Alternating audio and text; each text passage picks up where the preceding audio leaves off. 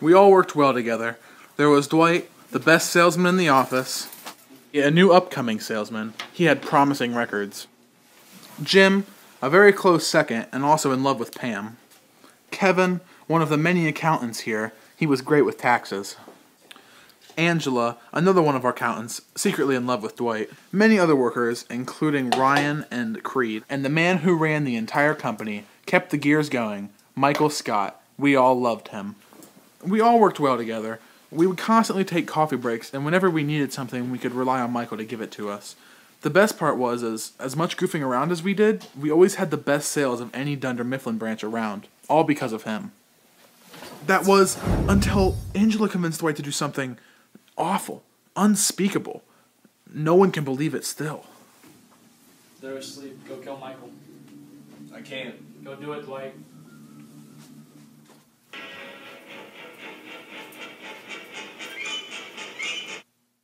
Once Dwight got the power, he started eliminating people close to him. Well, Jim, since I'm the manager now, and I've always hated you, you're fired. Shut up, Dwight. Jim, I'm not kidding. You're fired.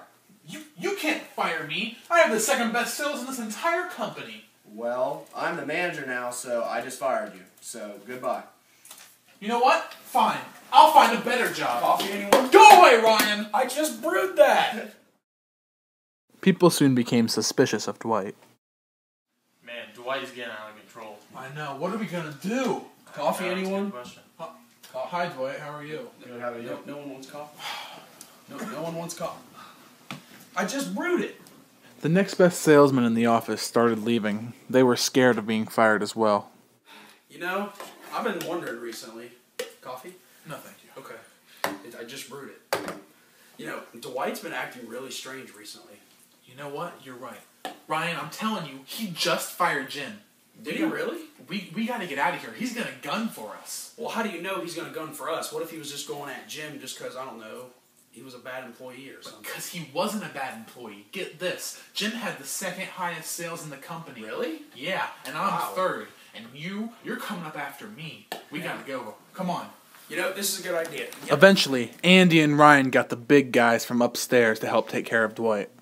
The gig's up, Dwight. We got David Wallace on our side now. What's going on? There's been way too many complaints about you, sir. You're fired. No. That's what you get. Yeah.